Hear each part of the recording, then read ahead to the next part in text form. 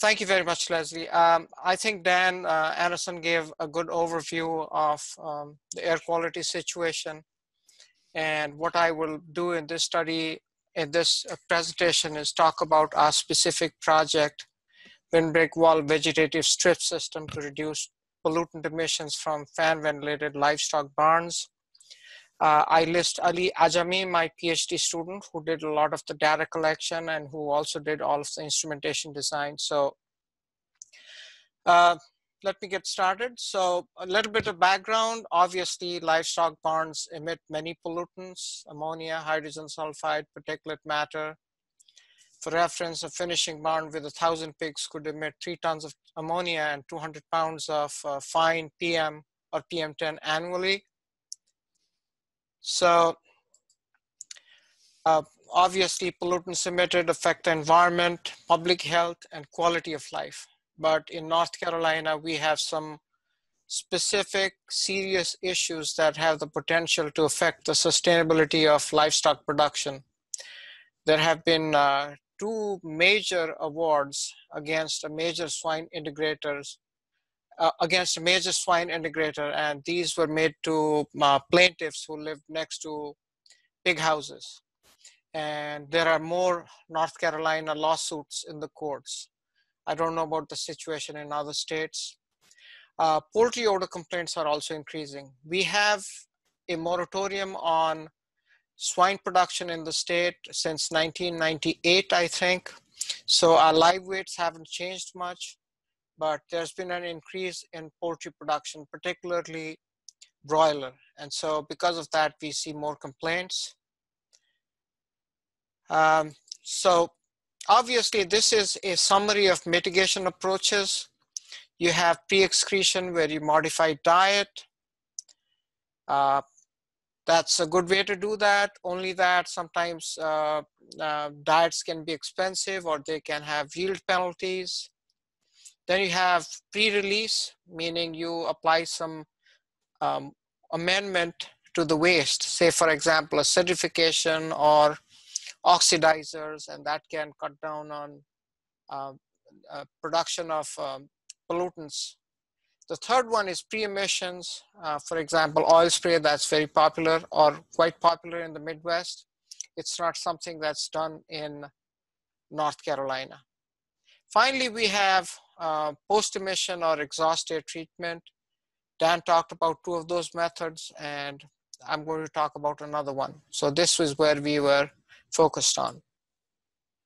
So all mitigation approaches have advantages and disadvantages.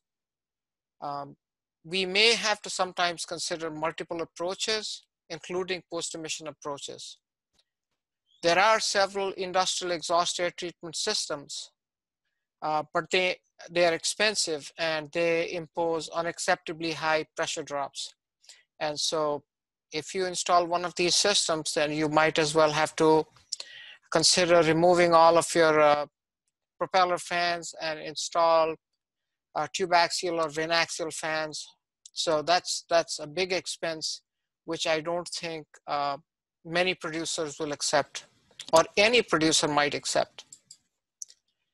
So we do have some promising exhaust air treatment systems for US barns. I say US barns because our barns are designed and operated, designed differently than European barns, where you might exhaust all of your air through a plenum, and so you might be able to divert it through a scrubber system. In the US, with cross-ventilated barns or with tunnel-ventilated barns, that is more of a challenge. So among the methods that you could use is you have vegetative environmental buffers, or you can have the biocurtain with or without electrostatic precipitation. Dan talked about that. And of course, what we also need to remember is that the key to reducing odor emissions as well as gas emissions from barns is to try and reduce PM emissions, because a lot of the odorous gases as well as microbes can be absorbed onto the particulate matter. And at the bottom of the, and we do need to consider the fact that we have to have a system that causes very little or acceptable pressure increase. So we thought about this windbreak wall vegetative strip system. So windbreak walls are already in use to some extent, or vegetative filter breaks are already in use, but you can't deploy them very close to the barn because obviously they'll start growing, and then they come very close to the barn, they can affect the fans, and they also impose management costs. So we thought about this porous fabric uh, enclosure. We call it the engineered windbreak wall, and the porous fabric traps dust, and you have an opening at the bottom, and you can have some of the dust as well as the air come out, and there you provide a vegetative strip or screen. This system, as you can see, is relatively low cost. It can be built on the farm with on-farm resources, and as you can see, the distance of the fabric in front of the fan from the fan plane is about 2 diameters. We did do a lot of modeling work on this to come up with this design. So let me get to the objectives. Overall, we wanted to evaluate the effectiveness of this system, vegetative engineered windbreak wall vegetative strip for reducing emissions from ventilated livestock barns. So we did design and fabrication. Design was done with computational fluid dynamics software. And then we did measurements both in a swine barn as well as in a layer barn. My emphasis in this presentation is going to be on the swine barn because that turned out to be a lot easier than the layer barn. So if you look at the design and fabrication part, we modeled 3 different shapes. This is the box shape. We also had a chamfer shape. We also had a curved shape. And then we modeled 3 different footprint sizes. So 2 fan diameters, 2.5 fan diameters, 3 fan diameters. And we also considered whether to have an opening at the bottom or not. And so we selected a low-cost design. Oh, by the way, when we considered the modeling part, we also looked at many different fabrics, including something similar to what Dan used in his electrostatic precipitation system. So we also considered a cheap mosquito screen. So based on all of this modeling, we selected a low-cost design, 2 fan diameters length with mosquito screen that you can buy from Lowe's or Home Depot. And it gave an acceptable pressure increase of less than 0.05 inches of static pressure. So that was very important for us. So here's a system. It's made out of dimension lumber and mosquito screen.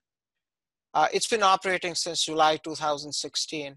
It's self-cleaning with rain. So what happens is initially the screen in front starts to plug with dust. And when that happens, you start having more airflow rate from the fans going out through the top and through the sides. Usually when the screen is very clean, you have more of the exhaust leaving through the front. And in fact, you have fresh air coming in through the top, close to the building, entrainment. But once it starts to get dirty, the trend changes and you start having more of the exhaust air leaving through the top. And so it gives you a large surface area to trap particulate matter. And with rain, it cleans out pretty well.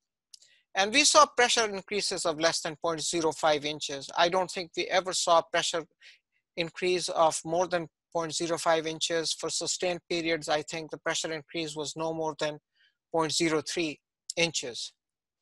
You also see switchgrass in front, and the switchgrass screens the opening at the bottom. It does go dormant in winter, which is a challenge. And we tried 2 different cultivars, Alamo and Shenandoah, and Alamo did a lot better.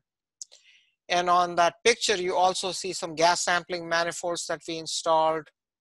to look at how much was treated by the air coming out through the vegetative screen, how much was treated by the air coming out of the mosquito screen. And we also measured inside gas concentrations. So for evaluation, we looked at ammonia and hydrogen sulfide. So for ammonia, we used time averaged concentrations with boric acid scrubbers. With hydrogen sulfide, we looked at zinc acetate scrubbers. So you see our enclosure there. We have a bunch of scrubbers that sample different manifolds on the outside as well as the inside conditions, and this is all controlled with the Raspberry Pi. We make sure that when there is ambient wind blowing against the screen, we stop sampling, because the manifold is just outside of the screen, and we didn't want to get a diluted gas concentrated coming out of the outside. So as soon as the wind changed directions and it was against the screen, and we had a protocol for that, the samplers were shut down, and then they would start up again when the wind direction and speed changed.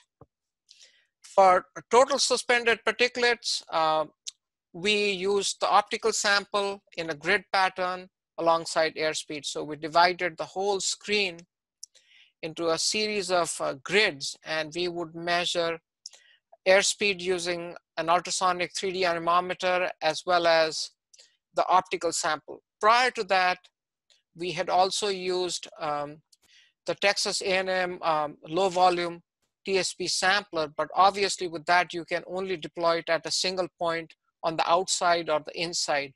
With this, you can try and capture the variability arising from different PM deposition rates on different portions of the screen. So we did calibrate our optical sampler. This is a Microdust Pro with the TSP sampler, and so we did change the concentrations based on our calibration coefficients. We looked at volatile organic compounds as well. We collected them in Tedlar bags and then analyzed them on a GCMS. For odor, what we did was we used dilution to threshold using a nasal ranger. This was the picture that you see on your right is from a layer barn in Salisbury. And you can see that the screen's pretty dirty, and you see Greg Zwicky, who's also on this webinar today, taking the samples. We also looked at uptake of nutrients by the vegetation as well as interception by the vegetation. We also looked at the increase in concentration of the nutrients, nitrogen and sulfur, inside the systems over time. So if you look at the swine system gas results, VOC and sulfur concentrations were very low. People from the Midwest might be surprised about that, but in our shallow pit systems that we don't have as much hydrogen sulfide, and our VOCs were also low. I was really surprised. We tried analyzing samples on different machines using different GCMS protocols, but didn't work. Average ammonia removal was modest. So you can see that we have presented data for 5 events. These are 3 or 4 day events.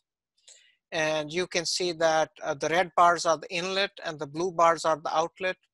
And you see emissions in kilograms per day on the primary y-axis, and the reduction efficiency on the secondary y-axis. And ammonia removal was reduced at higher concentrations. What may be happening is that obviously the dust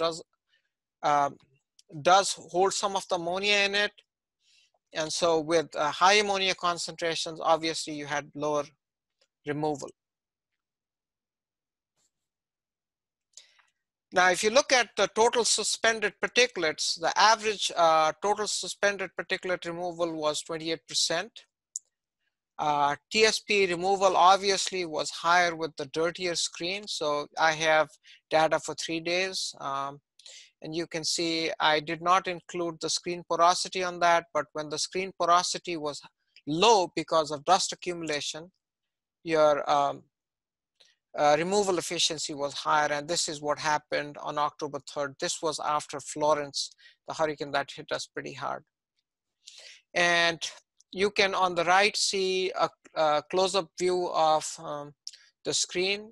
My graduate student, what he did was every time he took measurements of TSP and wind speed or airspeed at each one of these grids, he also took high resolution digital images, and then he did an image analysis on each of these grid points to try and correlate removal of TSP based on the airspeed as well as the porosity of the system.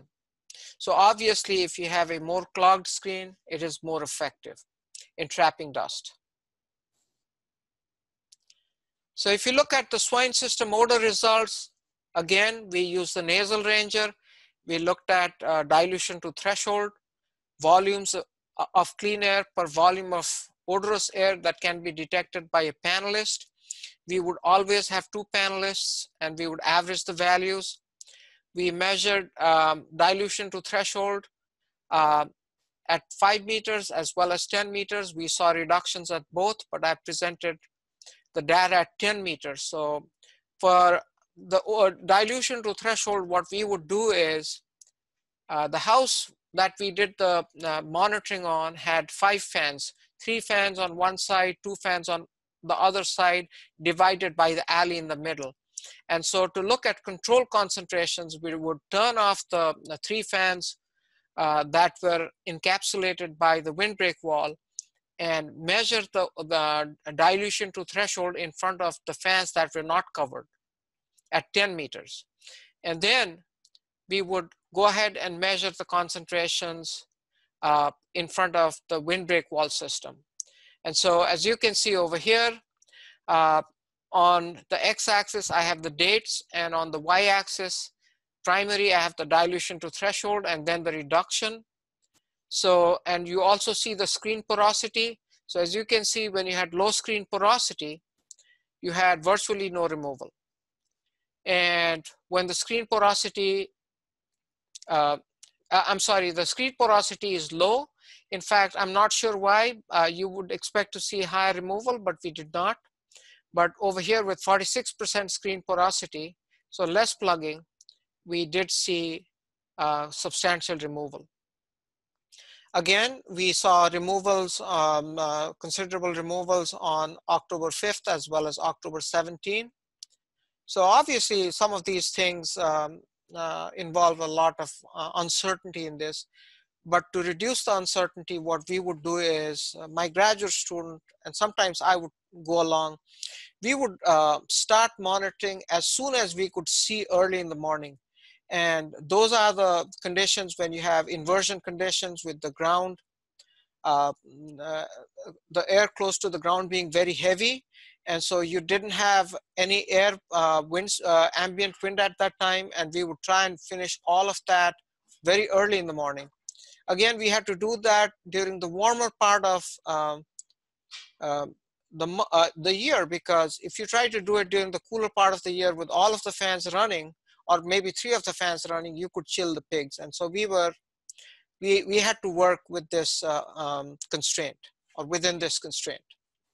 So I would say that dilution to threshold, based on the dilution to threshold, the system seems to be quite effective, though variable. And again, dirtier screen, reduced odors.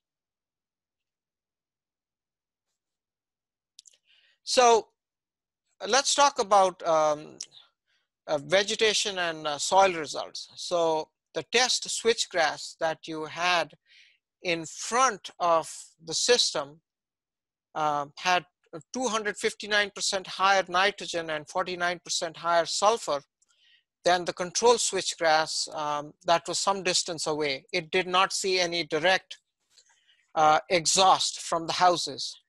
This is over 15 months. We did see that the vegetation intercepted quite a bit of total suspended particulates, nitrogen, as well as sulfate. We have results for that. If my memory serves me right, vegetation interception was probably about 1 to 2% of the dry weight of the vegetation that we sampled. And over 10 months, the soil inside the system had 132% more nitrogen, but 17% lower ammonium. So what that means is that there was nitrification going on in the area inside the windbreak wall. So obviously, we don't have a lot of nitrate emissions in the dust or nitrate bound to the dust coming out. It's mostly, I would say, ammonium and maybe some urea, but in this case, on the ground, we did see an increase in nitrate concentrations. We also found more sulfur accumulation, which was encouraging, even though we could not detect sulfur concentrations with the zinc acetate scrubbers. Now let me talk briefly about the layer system. We had to test several designs, and that had to do with the fact that clogging with the chicken down caused major problems. The fine feathers beneath the exterior big feathers, I mean, these are released in large quantities, and these have actually, these coat the screen very well. And so that's why we had to go ahead and try several designs. And with the layer house system, we also had a lot of problems because of disease outbreaks. We were turned away from commercial farms. And so NRCS finally allowed us to do this study on a government farm, NCDA, North Carolina Department of Agriculture's farm. And of course, we did the study on one layer house, and unfortunately, the layers had to be depopulated, so we had to move. So if you look at the three designs, you see a plain design where the screen is flat, and then you see the pleated design where we increase the screen surface area by 50% only on the front screen. And you see an opening at the bottom. During sampling, we always close the opening on the door. But yes, it did have an opening that was screened by switchgrass. We also tried a tarp design with switchgrass, but we were not happy with that. Obviously, during sampling, what we would do is we would pull up the side skirts so that there wouldn't be any short circuiting of air coming out, moving out in between the system, between the structure and the switchgrass. We were careful about doing all that. So we finally settled on this layer design, layer system design. As you can see, it's a bigger design. So this one is a typical chamfered design. And we selected this chamfered design with a slope side so that rainfall would be more effective in cleaning the front screen. And so you can see that it's got a bigger footprint. I don't think it's taller than the other one that we had. Over here, you see that the vegetation is still being established.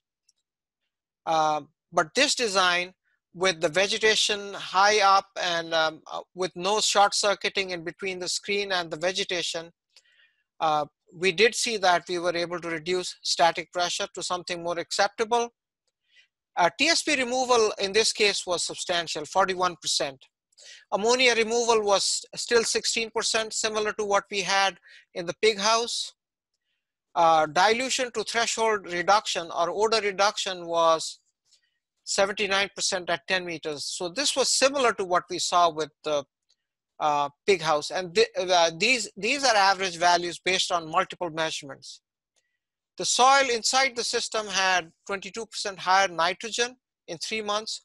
So we sampled the soil before we built the system, and then we sampled it after we built the system. So it wasn't, so the soil should have received nitrogen deposition over time. And we did see vegetation intercepting total suspended solids, nitrogen, and sulfur. And we are looking at all of that data, and my graduate student is writing it up to defend his dissertation. So in conclusion, here are some of the things I would like to say. It seems to be suitable for treating swine barn exhaust. It's compact, it's low cost, it's self-cleaning, and it's retrofittable. I mean, if you have houses that are not too far apart, or if you have the alley making a turn in front of the house, you can still fit it in. It's also modular. You could do it for 1 fan, or you could do it for 10 fans. So it's quite simple. Suitable switchgrass cultivar selection is still important. We did consult an article by Belt, who is from the USDA, and we did select switchgrass based on that. We found that odor reduction was substantial. TSP reductions were variable and modest, and they depend on how dirty or clean the screen is. Ammonia reductions were small. And we did see evidence of enrichment of nitrogen and sulfur in the vegetation as well as the soil inside the system. And doing a mass balance is very difficult. And it's also made difficult by the fact that you have a lot of variability on the screen itself. And then you have air being sucked in, fresh air being sucked into the system due to entrainment. So with that, I'd like to acknowledge my sponsors as well as my co-PIs. USDA NRC has funded this project. We had Lingjuan Wang Li, Kohler, Castillo, Steichleather, and we did our study in Lillington, North Carolina at Butler Farms, and Piedmont Research Station in Salisbury was the one that did helped us install the system at the layer house. We had support from the department as well as the university. So I'm at the end of my presentation. Please let me know if you have any questions, comments, concerns.